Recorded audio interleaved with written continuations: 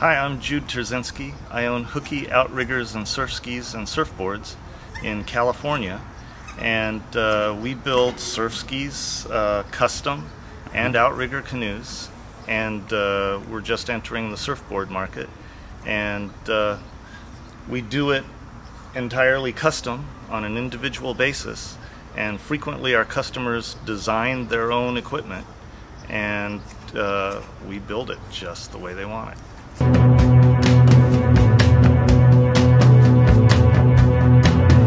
The S1X, the original S1X, pretty much changed the shape of things back in about 2003, 2002, and we designed, with using help from a computer, we designed a hull that got maximum speed, and then we tweaked it enough to get some extra stability out of it, primary stability.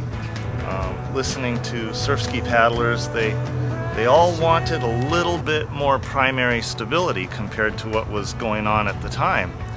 And so we worked out maximum speed and increased stability until we saw it affecting speed, and that's the hull we came up with, which was the S1X. Okay, so with primary stability, how can I see that on a kayak? What am I looking for? That's the area about 5 degrees left and right of completely vertical, and it gives a paddler a sense of confidence to apply more power. If that boat just doesn't want to stay vertical during their stroke, they end up cutting back on the power, and even sometimes bracing, a low brace, or using a paddle bracing stroke. So that was our aim. The paddlers were asking for a little bit more primary without much of a loss in speed, and we had to aim for that. And it seems that our shape, variations of our shape, have now shown up all over the world, and the concept that you can get a little more primary out of a very fast round hull has spread. Previous to the early 2003, seats were a bit high, 2.5 inches off the bottom of the hull. Footwells were high on the sides because the feet were spread apart, and paddlers at the time thought that they could gain some stability by keeping their feet apart. We flew against that and put the feet close together, and that allowed us to drop the feet to the bilge at the very bottom of the hull. So in this case here, you can see how thin the hull is at this point, and that the actual bottom of the footwell is resting against the actual bottom of the hull. You can see just how tight that is, getting every last bit out of it. And the seat is a deep well seat, and you can trust me, it's just about on the bottom? It's yeah, it's only that far from the bottom. How far was it used to be off the bottom? It's previous boats that were very popular were about this far off the bottom. And lowering it to the bottom gives you a bit more stability? Quite a bit more. Okay. Yeah. Every few millimeters is a noticeable difference in stability. Okay. And our round hull was just a little bit flatter in the mid part of the hull. With all of that, we gained quite a bit of primary stability. We didn't increase the beam of that type of boat. We just kept it the same beam at 17 inches. And we kept the same overall length. We did put much more of a plumb bow on it to increase the waterline length. The plumb bows of earlier days were not as plumb as this. They were swinging back and the water line was beginning approximately here. And we lengthened the water line without lengthening the boat by bringing this plumb bow much more straight down and bringing the water line closer to its full length. And in most cases, a longer water line with narrower ends generally runs faster in light conditions. And so we got a lot of flat water speed out of it.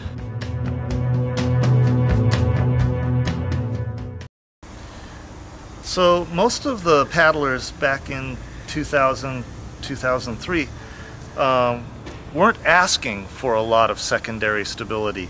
They really didn't worry about rocking that boat beyond 5 degrees. They felt that they could get it back up to level by a brace. And so when we designed the original S1X, we didn't put much beam in it. Secondary stability increases greatly with extra width, and it wasn't necessary. People really didn't need secondary unless they were just getting started in the sport. And so for those people who were getting started in the sport, the novices, we made other models like the S1R, which is an 1.75 inches wider than the S1X, and that extra beam affords a noticeable increase in secondary for those people, and a slight increase in primary. Okay, so I guess the compromise then is, how do you get maximum secondary stability in a fast boat?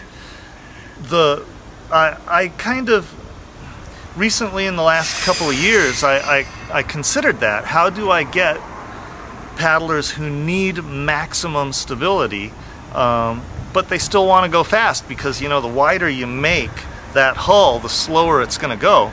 And my method of cheating towards that is with the gull wing that I created here. Oh, yes. It weighs nothing, and it mounts to the boat, basically working like a set of training wheels. And it is removable from the boat. It can be mounted onto any surf ski.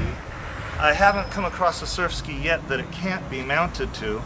Some reinforcement of the aft deck has to be done from the inside of the boat, but we have a pair of universally fitting feet that go down onto the deck. The wing screws onto those feet, and the wing tips ride several inches above the water when you're fully vertical. They don't drag in the water. It doesn't slow the surf ski down.